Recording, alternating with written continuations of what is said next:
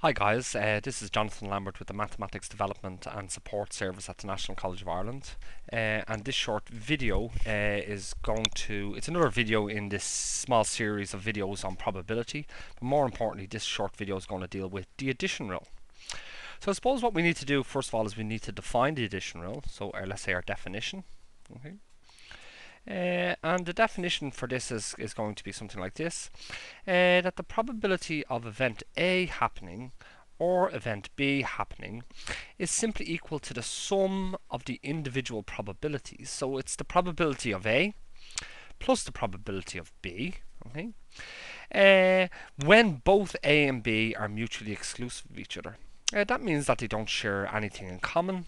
For example, they're a red card or a black card, or it's a head or a tail, it's an even number or an odd number. So events that have that particular, I suppose, characteristic are known as events that are mutually exclusive. So this particular rule here, where simply the sum of the individual probabilities is for mutually exclusive events.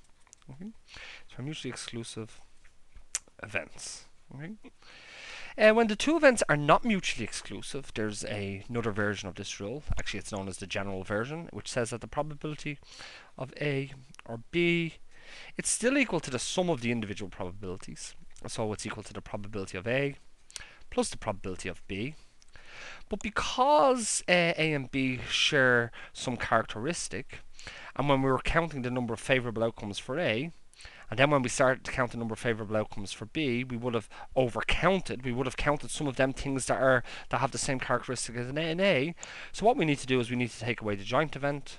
This is the probability of A and B. In other words, we're going to take away how many events we overcounted relative to the total number of possible outcomes. Okay, so they're the rules. I suppose the best way to try to get our head around this and to understand what's going on here is to, let's say, is to consider an example. So here we have an example, and this example, let's say, is where we roll a single die, okay, a six-sided die. We know that the sample space for this particular experiment, the sample space, let's symbolize that by S, is simply the numbers 1, 2, 3, 4, 5, and 6. Okay.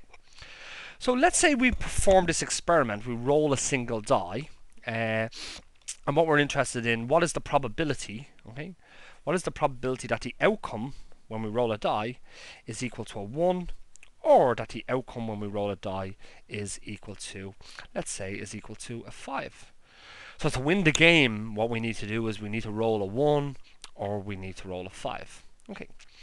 So because we're using the word or, okay, or is our trigger for us to be able to identify what rule we need to apply. So this is the or rule or the addition rule. Okay. And the addition rule says simply take the two events. That's the first event is listed to the left of the or, and the second event to the right of the or. Take the two events and calculate their individual probabilities. No matter what, whether the events are mutually exclusive, we'll have to calculate the individual probabilities. If they're not mutually exclusive, we still have to calculate their individual probabilities. So let's just work from this particular perspective initially. Okay?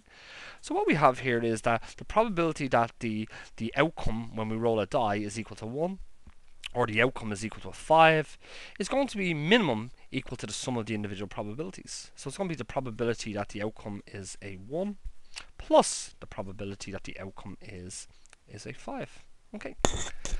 Now let's have a look at the sample space. Let's calculate the probability of the outcome being a 1. Now we know another rule that says that the probability of an event is simply the ratio of the number of favourable outcomes, so the number of favourable outcomes divided by the number of possible outcomes. Okay, so that's our basic rule. So to calculate the probability that the outcome is 1, okay, what we need to do is we walk the sample space from left to right and we count how many things in the sample space meet this condition or satisfy this condition. In other words, how many things in the sample space are a 1? There's only one thing in the sample space, so the number of favourable outcomes is 1. And the number of possible outcomes is the size of the sample space for this particular experiment, which is 6. So let's actually let's actually circle our favourable outcomes for this experiment. So the favourable outcome is simply a 1. Its probability is 1 over 6. When it comes to calculating the probability of rolling a 5, well, we can see that the number of favourable outcomes is there's only one 5 in the sample space, so it's also 1 over the number of possible outcomes is there's 6 possible outcomes. Okay. Now, so when we roll a 5, or what's the probability that we'll roll a 5, when we circle the 5 to say that we've counted it, okay, what we can hopefully see in this scenario, very simple and straightforward scenario I believe, is that the two outcomes, okay, or the two events that we're interested in, okay, they share nothing in common. There's no overlap between the things I counted as favourable for the first event compared to the objects that I counted as favourable for the second event. There's no overlap. In which case we say they're mutually exclusive. Okay? So in this situation here, the probability that the outcome when we roll a die is a 1, or the outcome when we roll a die is a 5, is simply equal to the sum of the individual probabilities, which is equal to 1/6 plus 1/6 gives us 2/6, which is you've got a 1 in 3 chance of getting a 1 or a 5 when we roll a die. Okay. Let's do another experiment. Let's say what's the probability, okay, that when I roll a die I get an even number, okay, or I get a number less than 4. Okay. Let's say for argument's sake. Okay. So once again we're using the word or, so we know that we're in the addition rule. Minimum we're going to have to add the individual probabilities together. Okay? But let's see what happens with this particular experiment. Okay? So minimum we're going to have to calculate the individual probabilities for both of these events, event A and B. So this is going to become the probability that x, the outcome, is equal to even, the outcome is an even number, plus the probability that the outcome is less than 4. Okay. So let's have a look at the sample space again. I'll just do a clean sample space over here. S is equal to 1, 2, 3, 4, 5, and 6. And let's calculate the probability of an even number. Okay. Well, the number of favourable outcomes is how many things in the sample space match this condition. How many things are even numbers? Well, there's 1, there's 2, there's 3. There's 3 even numbers in this sample space.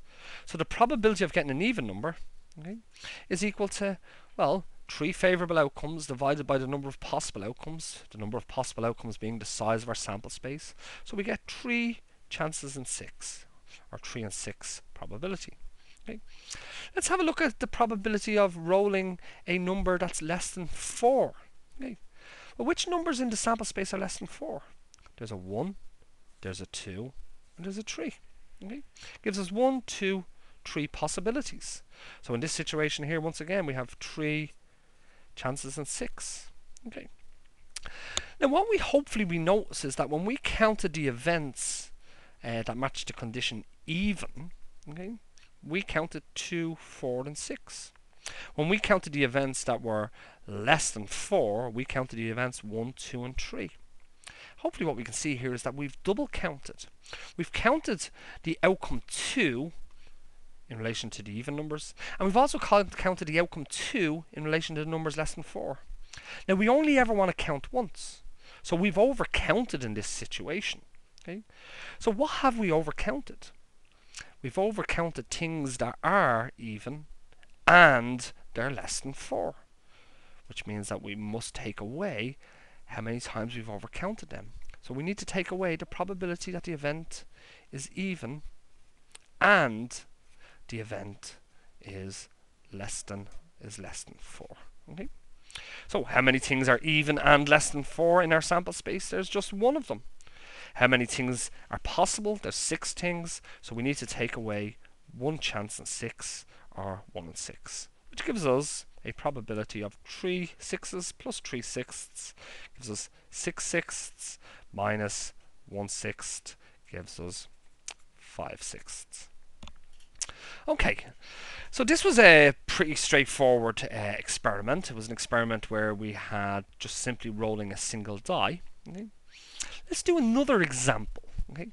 Let's say this time, okay, the experiment that we're interested in, this example, okay, let's say the experiment, okay, is we're rolling 2 dice.